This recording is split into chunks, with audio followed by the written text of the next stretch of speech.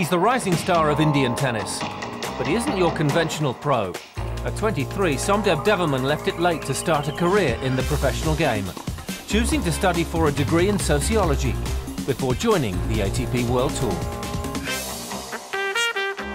Coming from India, I feel like, for me at least, I always put a lot of emphasis on education and getting decent grades, and you know, there was a good opportunity for me in college, you know, to play college tennis, get a degree.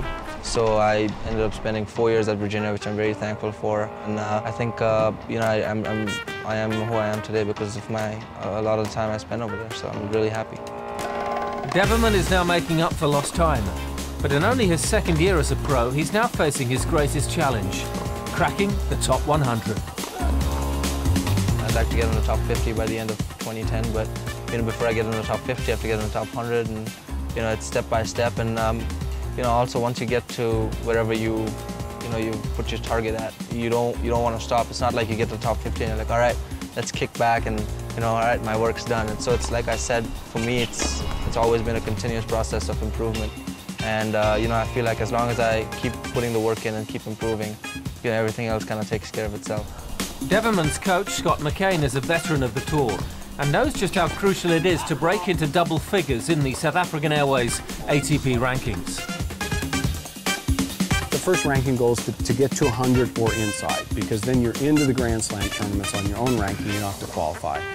And you'll play a pretty strong number of tour-level events and some qualifyings and a few challengers. So that first goal is 100. Leander Paes and Mahesh Bhupathi currently lead the Indian charge on tour. But growing up watching some of India's most famous names meant Somdev was never short of inspiration.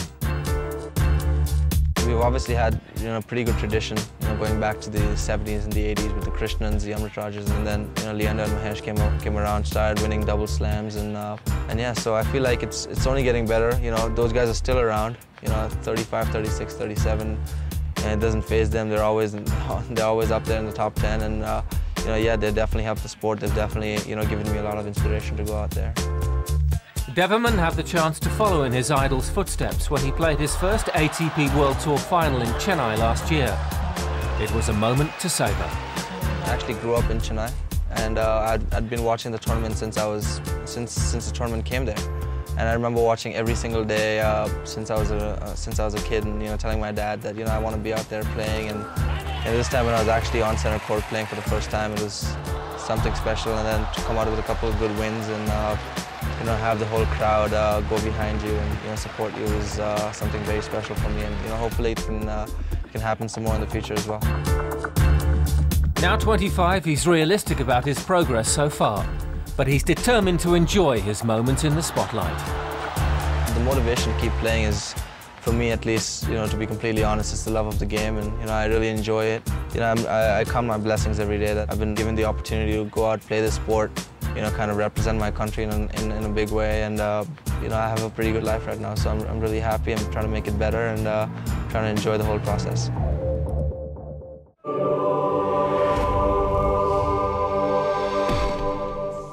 Next week on ATP World Tour Uncovered, 2009 Roland Garros finalist Robin Soderling on what it's like to be the only man to have beaten Rafa in Paris. And we're on court with Andy Murray, who gives us some inside knowledge on how to prepare to do battle on the red stuff. Until then, don't forget to log on to atpworldtour.com for your 24/7 breaking news. See you next week.